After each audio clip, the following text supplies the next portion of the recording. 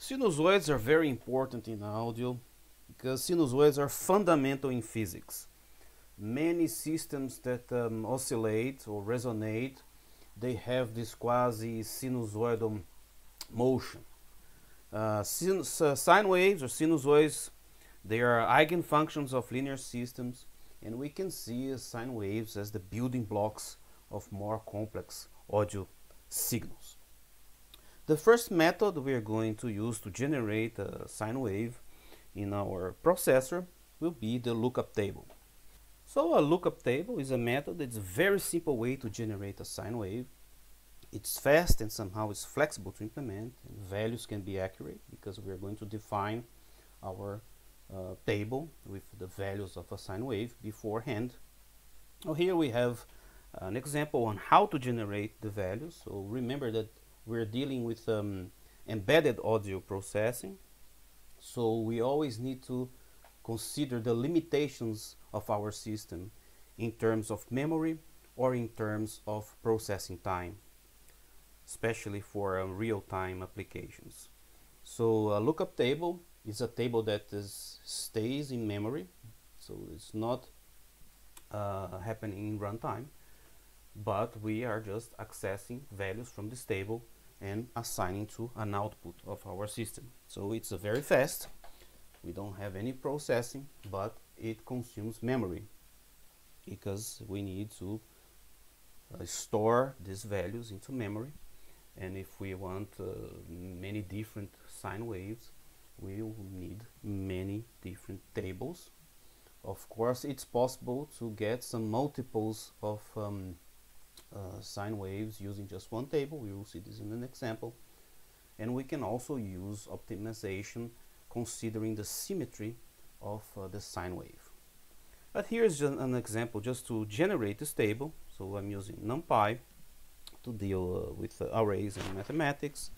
Matplotlib, pyplot to plot, and math is just to have this.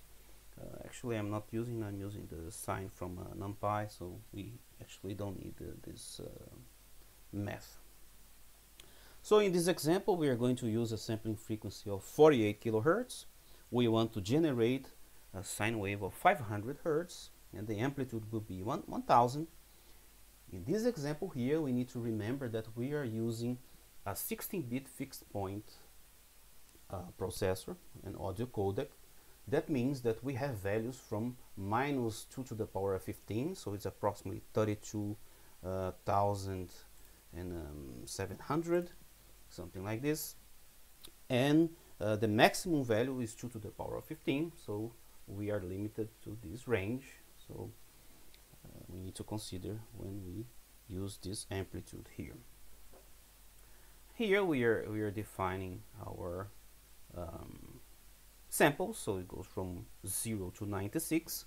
So the idea is that we will generate a full cycle of the sine wave and we will store this in a table. So this is what we are doing here. Here we're just presenting this table nicely so we can copy and paste here. And here we have our sine wave from 0 to 1000, and we have 96 values that defines a cycle for 500 hertz when using a sampling frequency of 48 kilohertz. So now we have this. This is not going to be done in runtime. We will calculate this table before, then we will copy and have this in memory. So here I'm defining a table sine 500 hertz, sampling frequency of 48 kilohertz, and these are the values. Then I'm defining a table length and I'm defining an index, so I can go through all the elements of this table, starting at 0 until the end. When it gets to the end, it just goes back to the beginning again. So it's kind of a circular buffer. So we are doing this with this part here, using this modulus table length. So our index is equal to the previous value plus 1. So, and then when it gets to the end of 96, and it's just to be 0, you go back to 0.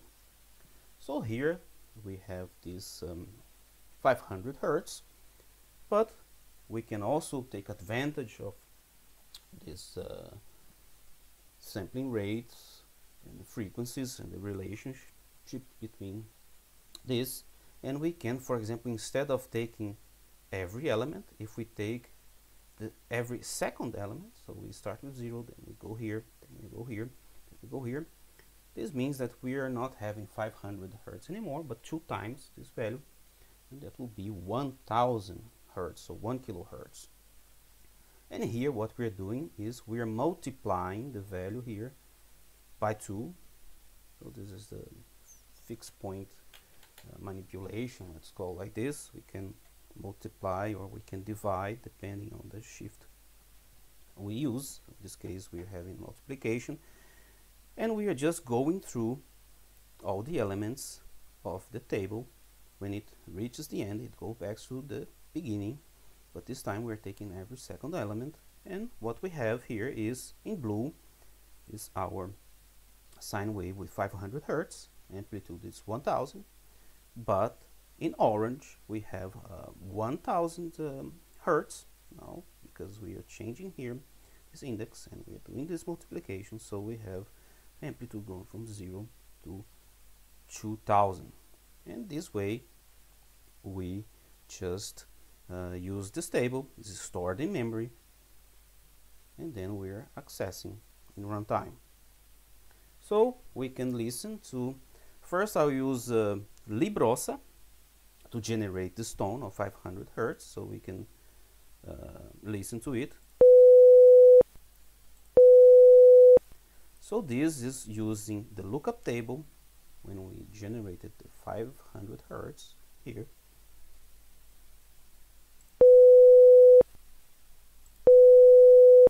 And now the 1 kilohertz generated here using the same table. So we just have this table in memory, but we are doing this manipulation here and this multiplication, and we have,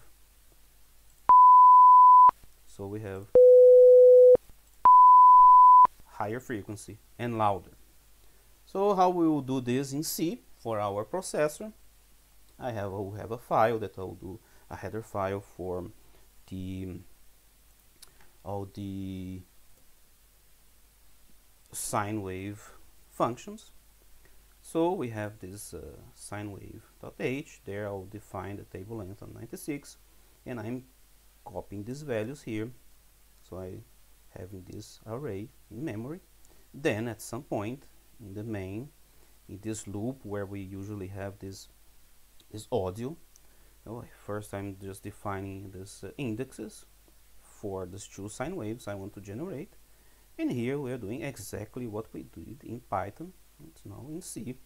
So this is the left output like we've seen before, and this is the right output, and it gets the value. So it goes through our table and assigns a value to the output. So this is the lookup table method. It's very useful, it's very easy to implement.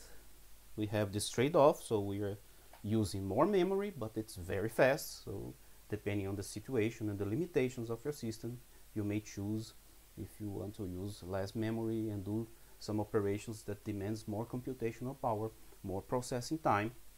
So it's always a trade-off we need to think about when we are dealing with embedded systems.